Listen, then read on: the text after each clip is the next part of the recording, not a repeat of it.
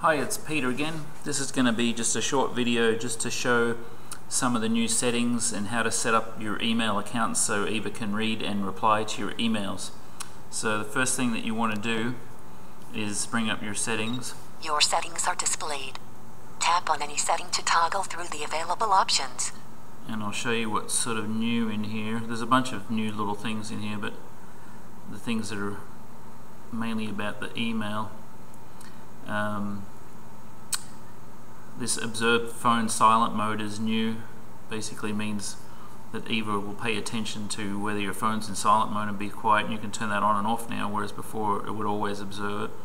And the same thing is there's a separate setting for that for email and for text messages as well. Okay, so down here there's a new section for email settings, and you see you've got configured account 0.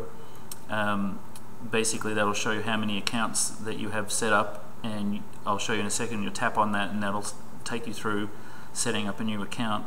You can also just say define a new email address or an email account, and it'll take you into the same process. And in the next setting there, observe phone silent mode, that means if the phone is in silent mode, then you're not going to get any emails being announced. And then the next one, hold incoming messages, that's something that you can turn on and off with a command, and that's documented. So you could do that with a scheduled command, or you could do it with a location-based action to read your email. So you might want to only read them while you're driving home from work or something.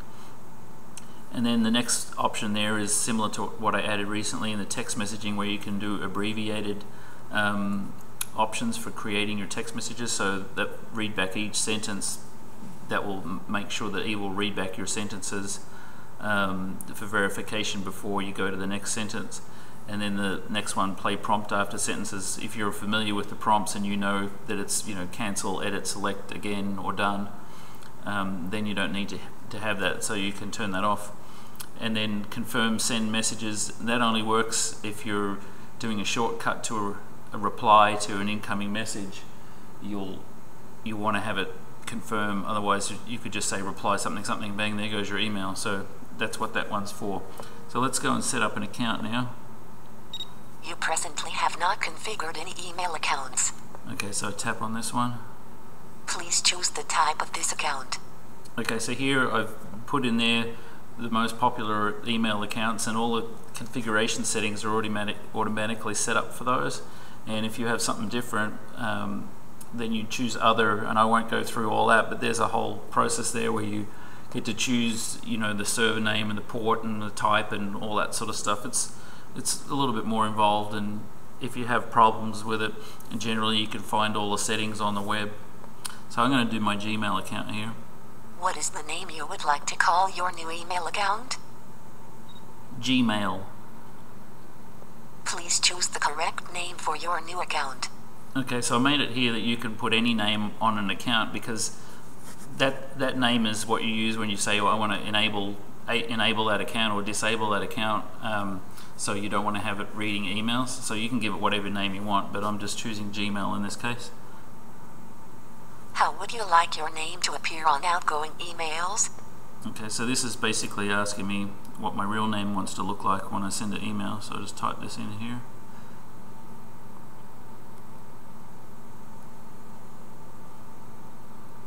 What is the email address of this account?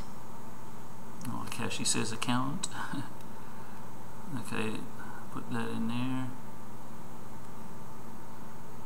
Oh, I messed up.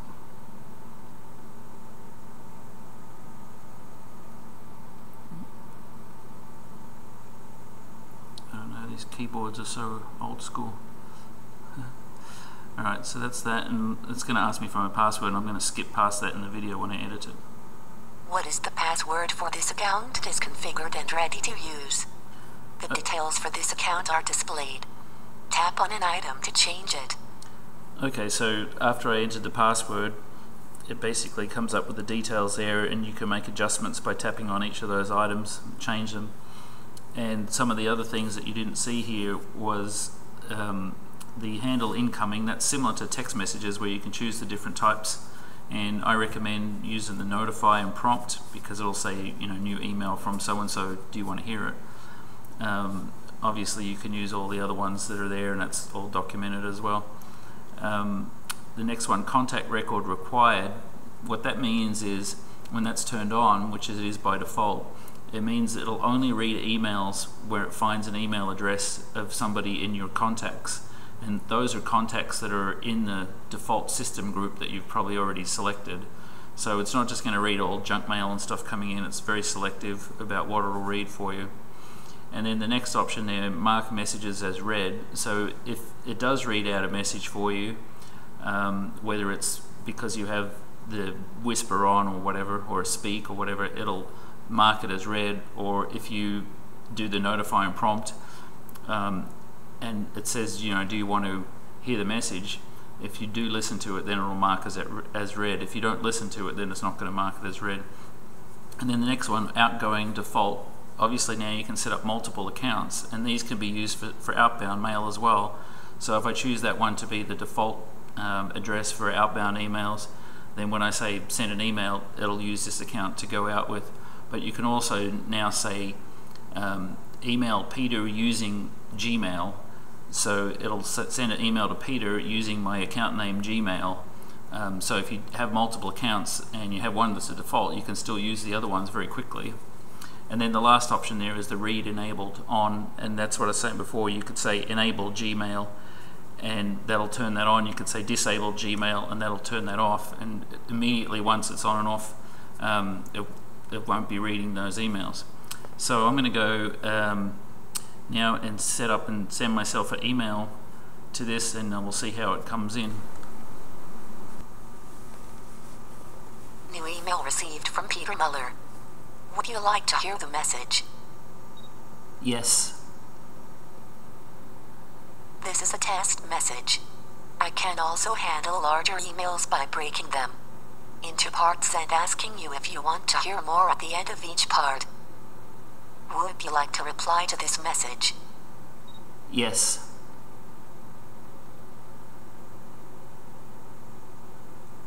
First sentence. That is really great that we can now receive emails and reply to them. That is really great we can now have received emails and reply to them. Edit. Please make your changes and press done. So I've got the abbreviated settings on there, so you didn't get the full prompt for the message. So I just had to read back the message, and then I can say the keywords to do the next thing. You'll see now I've got this little edit function here where you can edit inside of EVA and make your changes there if you want to. And of course I could have just said done and it would have sent it right away, or I could have said select and it would allow me to select from the different matches that Google Voice Recognition came back with. So I'll press done now. Your message has been sent. Okay, so it sent the message. And a couple other things. When you're in a message that she's reading and she says, you know, would you like to hear the message, you could say hold, and she will hold all your messages. So maybe you're in a meeting or something and you forgot to turn her off or something, and it says a new message coming in, you just say hold and she'll hold all your messages, so they'll just all pile up in there. And then when you get out of your meeting you can say release my messages, or release email, and she'll start reading the messages to you one at a time and you can reply to them. And if it's a larger message, she'll break it into paragraphs and she'll read sort of a paragraph at a time, and then she'll prompt you. She'll say there's more, would you like to hear it? And you could say yes, okay, or you can just shortcut and say reply, or you could say no and then it'll skip to the next message. So you've got those different options in there. And you can also do a direct reply from a message. So when she says would you like to reply, you can say reply, here is the answer to the email, and she'll basically take you straight through to confirming that you want to send that message. So there's just a one-step thing. And you can also do reply all. So if the message comes through that's smart enough to realize that there's more than one recipient on the original message, she'll ask you if you want to do a reply all, and you can choose that, or you can shortcut and say reply all, here is my message, and bang, that'll basically send that right out if you don't have the confirmations turned on. So there's a bunch of options there and everything's documented. It should all work fine. Just the most important thing is to make sure when you're setting up your account, get your password in there correctly, because if you mess that up, it's not going to give you a big bunch of notifications that it's messed up. It'll just be quietly happening in the background. There'll be a message that'll be in the log, but it won't show up on the screen.